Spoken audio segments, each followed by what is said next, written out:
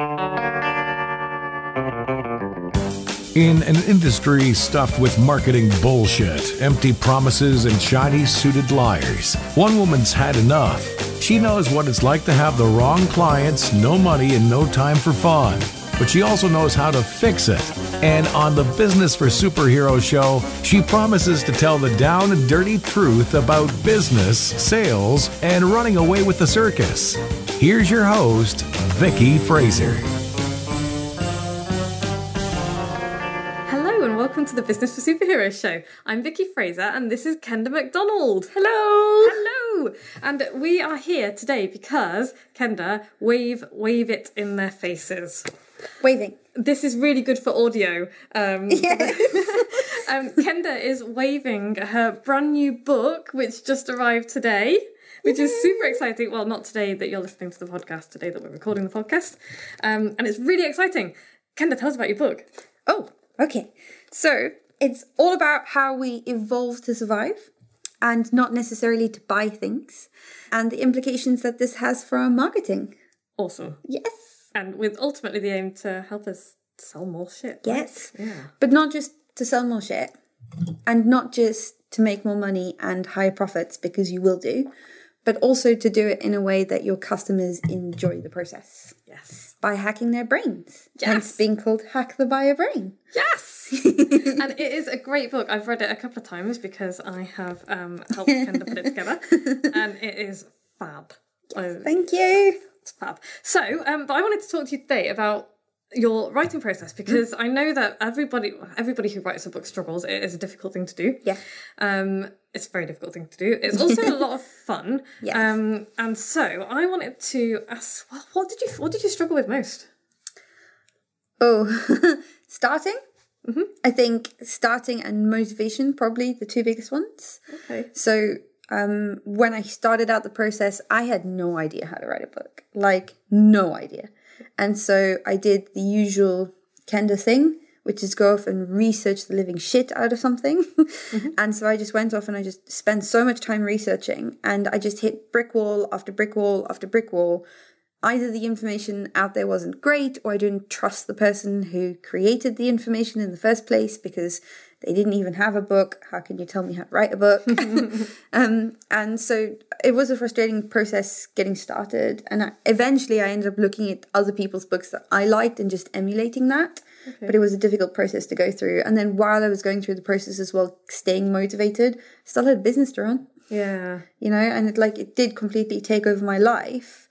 But I still had other priorities, so it was quite frustrating, the process, for the most part. Yeah. Okay. So what specifically stopped you from getting started, do you think? Probably a little bit of imposter syndrome. Okay. Probably. There was definitely... I knew I needed to write a book, and I wanted to write a book that age-old, glorified business card positioning thing. That's why I wanted to write a book. But then I very quickly realized that's not my bag. Mm-hmm. Like, when I do something, I do it. Like, I do all of it, yes. And the point of doing something is for it to be good. And I wanted it very quickly. I wanted it to be a good book. Good. I didn't just want to write a book. I wanted to write a book that people would use. I wanted to write a book that would sell well. I wanted to have a good, decent thing. And then there was the fear of, I don't know how to fucking write a book.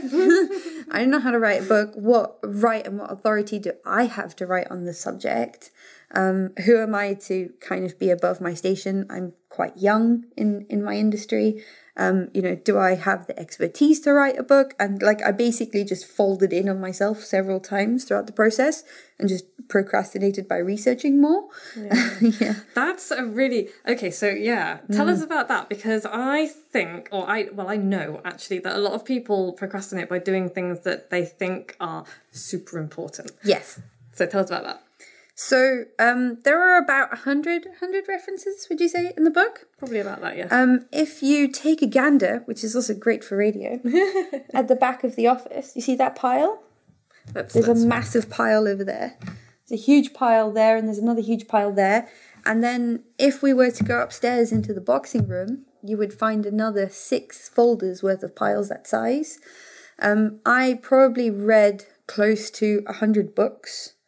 I probably researched close to, I don't know, anything like I think it was like 400 research papers that I read and went through. And so I just massively over-researched everything, because every time I kind of felt a little bit insecure, I was like, I'll go find out about that. And so in this process, it wasn't just researching like the actual content of the book, it was also researching how to do that thing. Yeah. And so I procrastinated by over-researching, and I also procrastinated by creating plans and structures for everything. Like, I had flowcharts, I had various different types of mind mapping software. I think at one point I got into so much trouble with Mike because I had like 6 subscriptions going to different like flowcharting softwares and different things, and I was just like, yeah, I'm going to have the best planned book ever.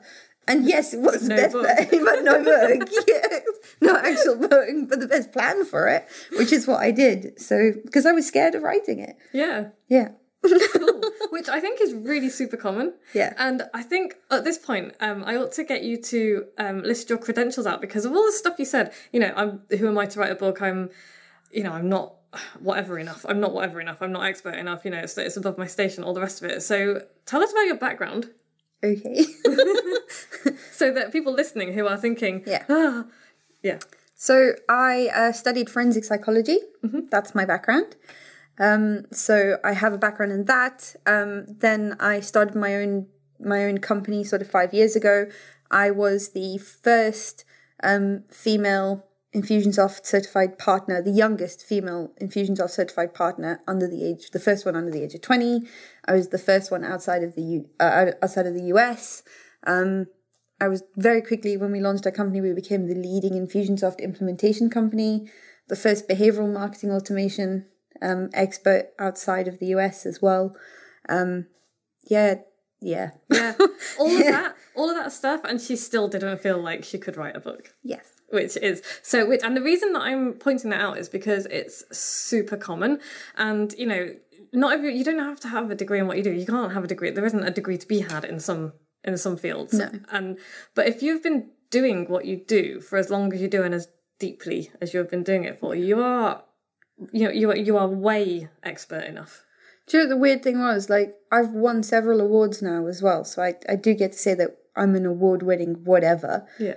I've been nominated for the top 100 females in the UK, female entrepreneurs in the UK, all that kind of stuff, and I am a top 100.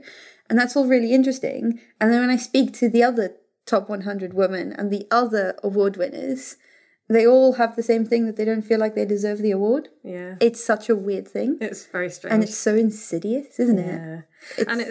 I think men have it as well, but I think we suffer from it worse. Yeah, I wasn't saying it was only a female thing. No, it was just really weird when we were in the room, how many women were talking about how they felt like they shouldn't be there. Yeah. It was the weirdest thing ever. It's like, you've been nominated by other people, you can't nominate yourself. Yeah. So you have to be nominated by basically a stranger. You get nominated, then you're stood in a room at the House of Lords, like having tea and having this amazing experience, and all of us were feeling like we shouldn't be there. It's the weirdest thing ever. Which is hilarious. So if you feel like that, imposter syndrome, everybody suffers from it, I think, to a certain extent. You are not alone, and it's perfectly normal. So can I tell them about Jen? Yeah, of course you can. So the lovely Jen, can I say her surname? Do you think she'll care? Oh, well, Jen, you will have, if you listen to the Lanzarote podcast, you will have heard Jen. She's my American friend. She's lovely. So when we were in Lanzarote, I had a complete meltdown. Hi, Jen. Hi, Jen. I love you, Jen. I miss you, Jen. I had a complete meltdown in Lanzarote, and I was doing the last chapter of the book. And I had left the chapter and procrastinated about that chapter, and it was the behavior chapter of the book. And it was the one that had the most kind of science and psychology. Now, 4 months before the end of my degree, I had to drop out because my previous boss left us in a lot of shit with a lot of his company debt that I had to pay off. Yeah. It was a really awful situation. And I had to drop out because I couldn't afford to pay for university. And because of that, I carry this yoke around my neck all the time that I'm not qualified to talk about these things. I'd literally done my dissertation. I'd done everything. It was just my final exams that I had to do. And from my track record, I definitely would have passed them. But I constantly kind of carried that around. So I didn't feel like I was qualified enough to write the behavior chapter.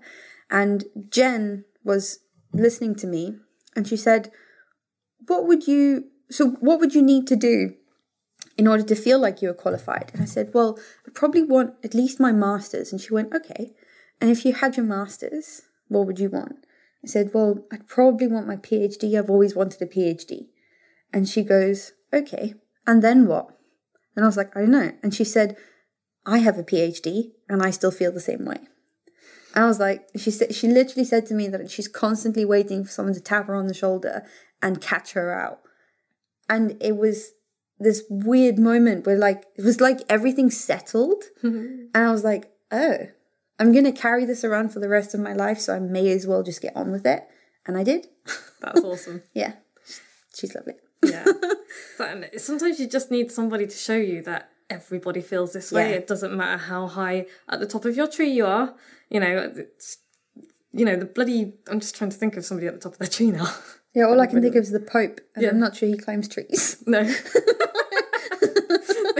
But I'm sure that he wakes up every now and then and thinks, jeepers, how did I get here? God put him there, it's fine. Well, yeah, there is that.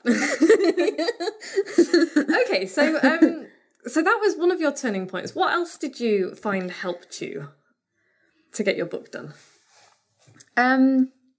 Helped me to get my book done. Yeah. What got you unstuck? What unfucked your book? What unfucked my book? Lanzarote, massively. Going away and spending some time with other business owners, a support network.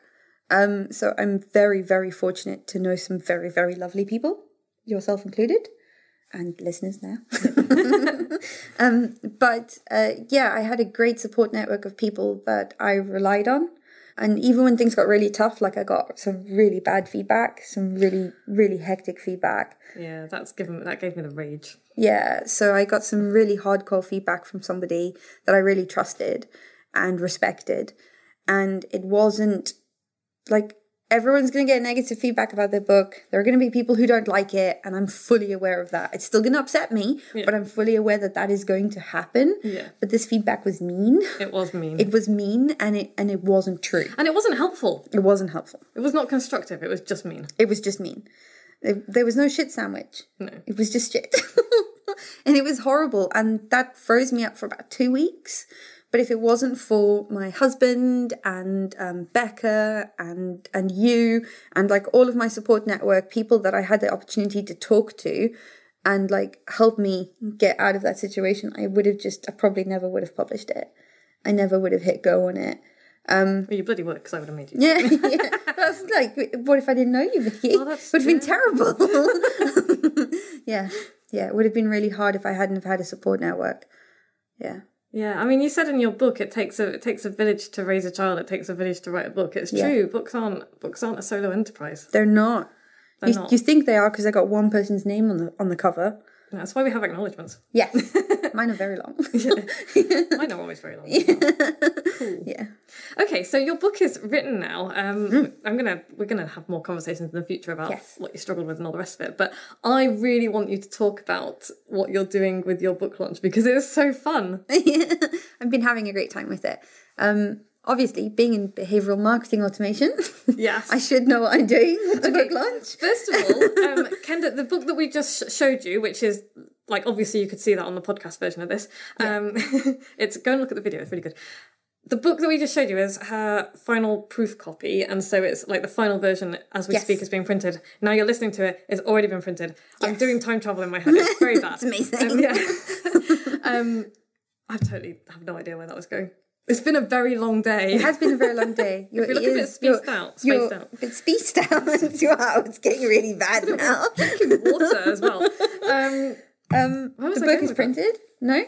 Did you? Yeah. What were you trying to say? I literally have no idea. I feel like too old. Okay. So you've been pre-selling it. How many have you sold before it's even done? Just over. We've got 121 founders who bought it from the pre-sale, but we have just over 150 now who have purchased the book, and they have paid for the first pallet. Which is why people, this is why we pre-sell our books, because then you can pay for the printing. Because the printing is pricey. It is. I mean, per book it's cheap, but you buy bulk. But you buy bulk. Yeah. So I would not have been able to have afforded it if I had have gone any other way, I would have had to have chosen something like Amazon print on demand, and I really didn't want that. Yeah. I found out some stuff a little while ago about Amazon's print on demand, about their paper policies. They don't use sustainable paper. No. Because, well, you'd expect that as well, because they're so massive, I don't think they really care. So I was really anti wanting to do that. So I realized I had to buy a big pallet of books. Yeah. And yeah, so I set up a massive pre-launch where I got people really excited about it. I'm quite fortunate that I do public speaking.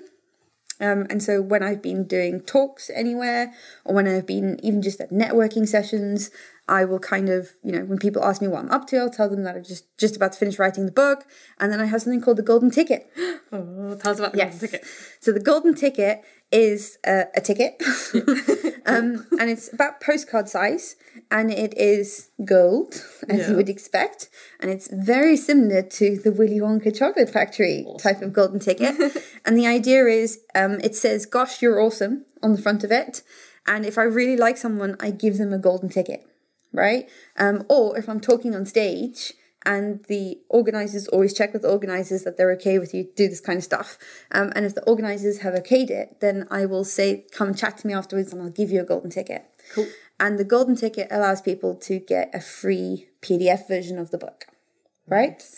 Nice. And so I had started building in the last year of kind of doing all the editing and everything. I started building a list of people who wanted the book, but they'd got the free PDF version of the book. And so I got people really excited about that. So I have pre-sold 150 copies, but I have an additional 130 who have asked for the PDF version. Okay. So I actually have like 200 and whatever, nearly 300 people who want the book, which is great because I've been doing the public speaking stuff and blah, blah, blah. Yeah. And then I got people really excited about the pre-sale. And then we pre-sold it. And when we pre-sold it, I think that's where the magic happened. Because what we did was we got people really excited about it. I did a couple of videos and everything. And then the second someone bought from the pre-sale, I sent a thank you email that was really, really personal and asked them if I could thank them publicly on social media about it.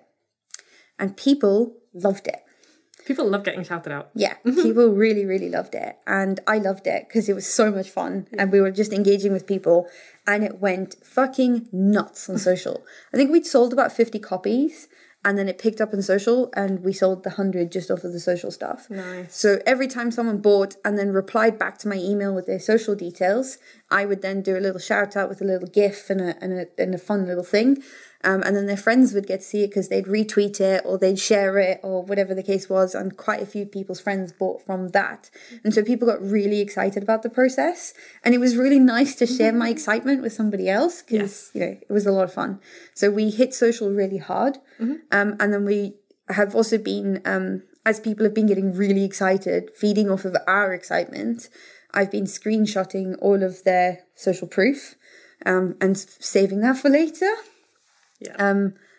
So we've done really well with that, but we have something cooler coming up. Yes, which I am totally swiping for my book launch. But yeah, tell us about your cooler thing. Okay, so the idea is that I'm not going to be able to raise this village all by myself, and I want to raise an empire, not just a village.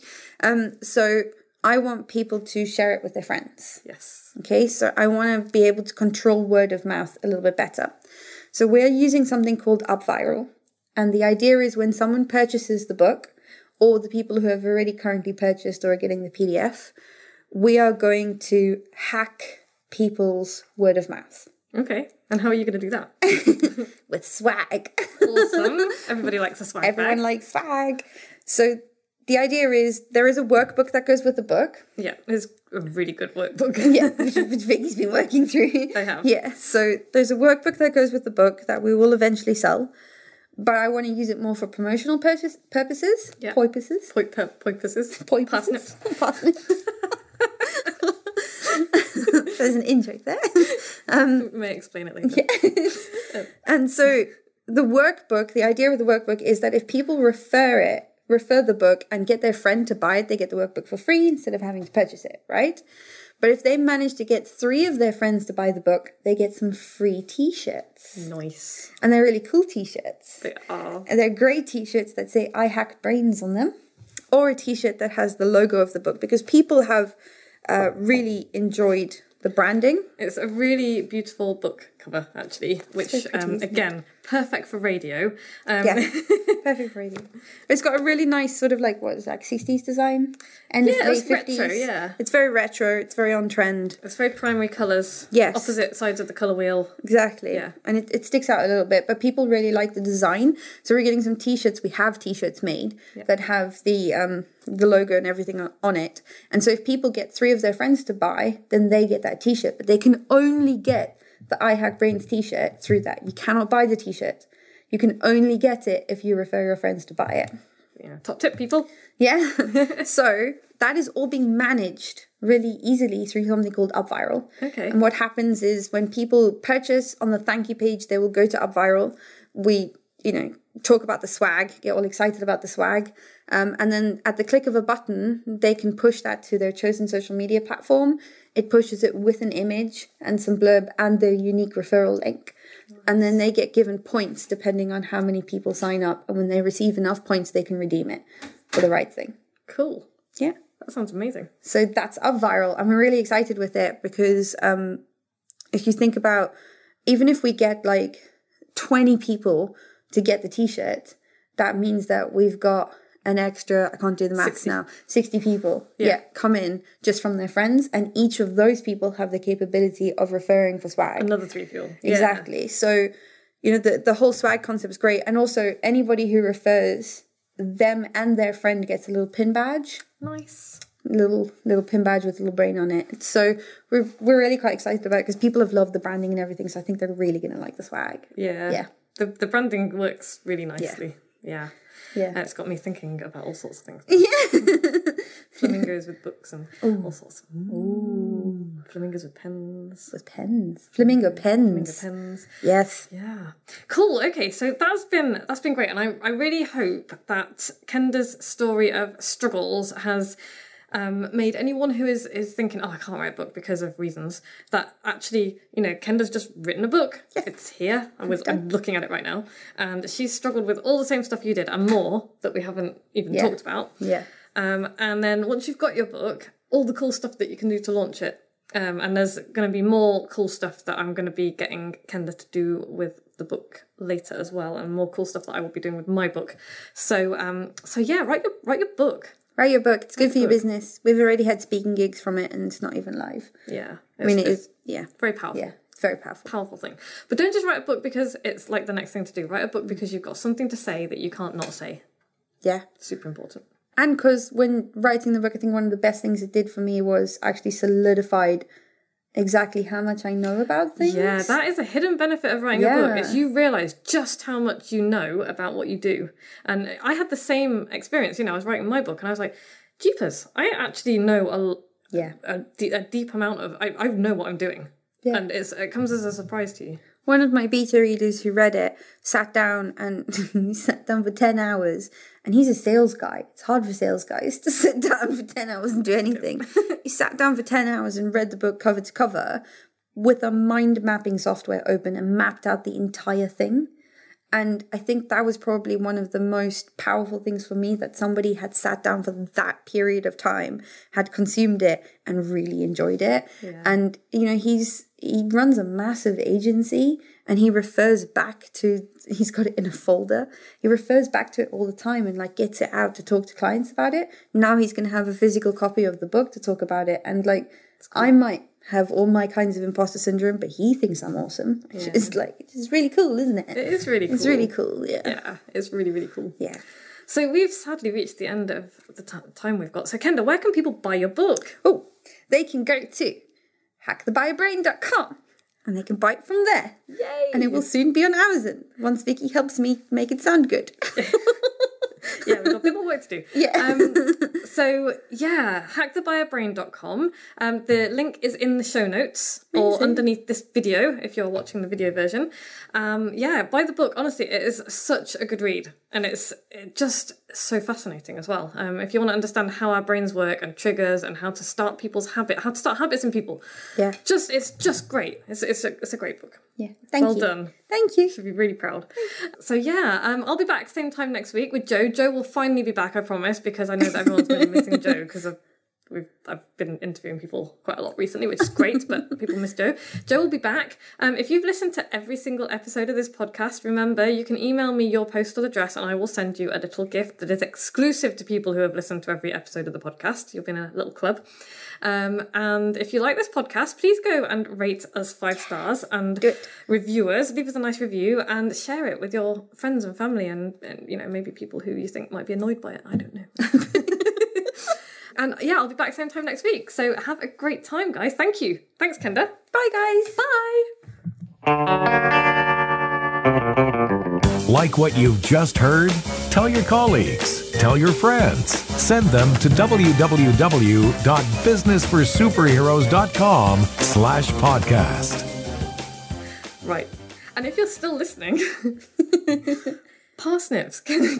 Old parsnips. This is probably going to be one of those jokes where it's going to be like, oh, you had to be there. But I feel like we ought to explain it for people who are still listening.